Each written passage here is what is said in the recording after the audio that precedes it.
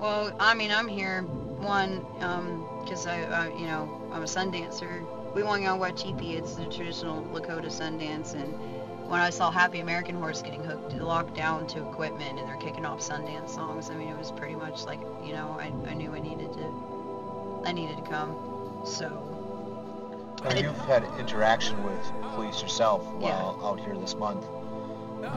Have you yourself been arrested? I've been arrested twice since I've been here.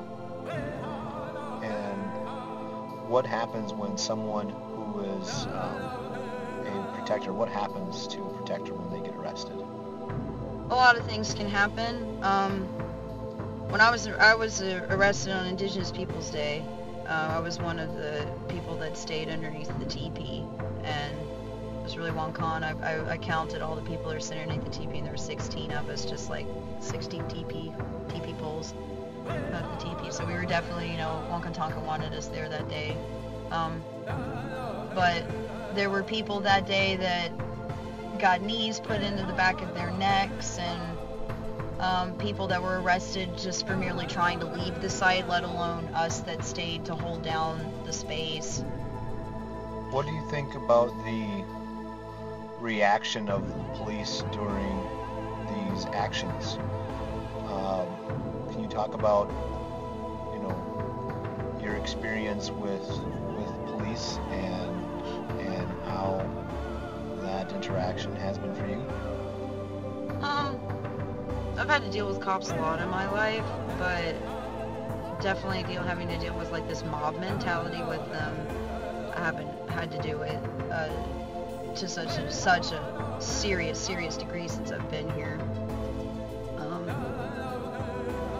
I mean, like, you know, the origin of the cops is res police and to keep slaves in line, so it's just, you know, colonialism updating itself with the times.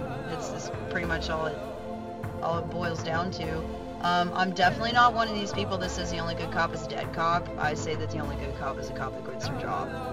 And there's, you know, anybody that becomes conditioned and institutionalized, they can have their aha moments too and become disillusioned, but I'm definitely not going to be one of these, you know, crazy naive hippies that go out there and, you know, literally say stupid stuff like, come join us, just put your guns down and come over to our side, and, you know, that's not the point. They're not there to help us. They're on the job. They have to roll out their military-grade weaponry in order to keep it and to keep getting funding by the Department of Defense, so we have to expect that they're going to use it.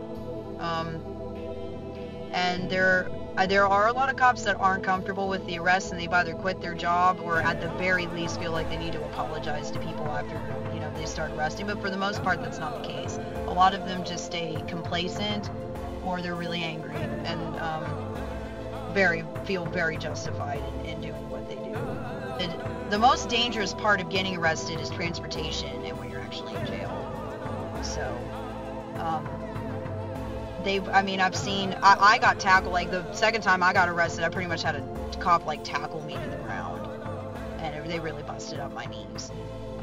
There are other people that are getting, you know, that have been smacked with batons. There's been arms broken, ankles broken, legs broken. We're getting maced with these huge canisters that they look like fire extinguishers. It's not just the mace, the little canisters of mace that they keep on their holster. They at the raid, when they raided the camp, they shot people with bean bags and grenades. It's like it's literal military presence. You know, we're not under martial law as a country, but we live in a fucking police state. They get hand-me-down military-grade weaponry. It's insane. And the whole time that we've been out here, Indigenous Peoples Day, I literally got arrested for sitting underneath the teepee, smoking a chanupa with my grandmother, and kicking off Sundance songs. And they gave me a charge for rioting. Like, it's insane. And the charges that they're giving people is not because they're actually looking to convict anybody. It's to scare people from going back out there again. So they give people felony charges for stuff that they haven't even done. And, you know, it's just the immediate effect of, like, we got to get these people out of here, like, today, you know, because they've stopped construction again.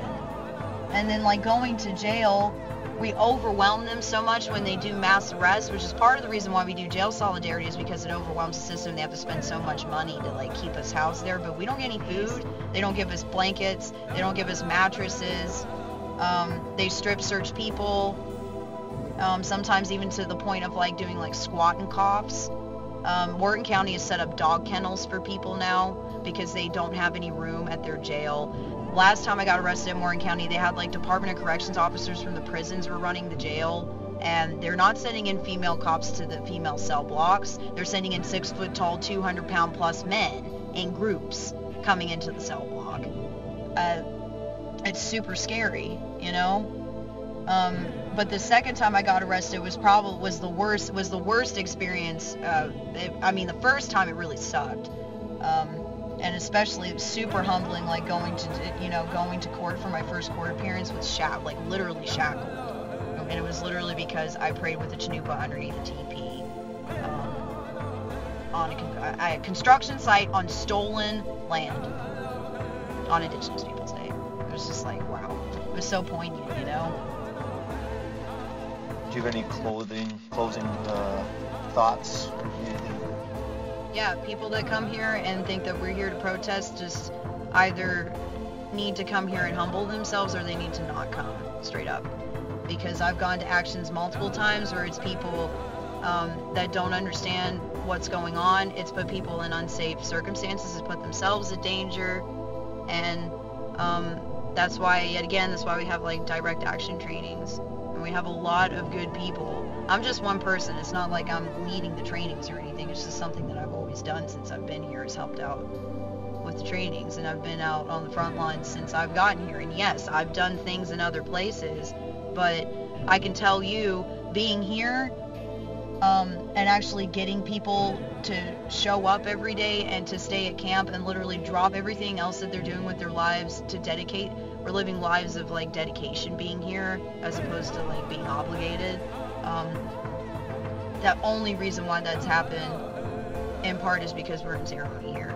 This is literally a way of life for us, for people that live traditionally, and that we're fighting for the land, and we're fighting for sacred land.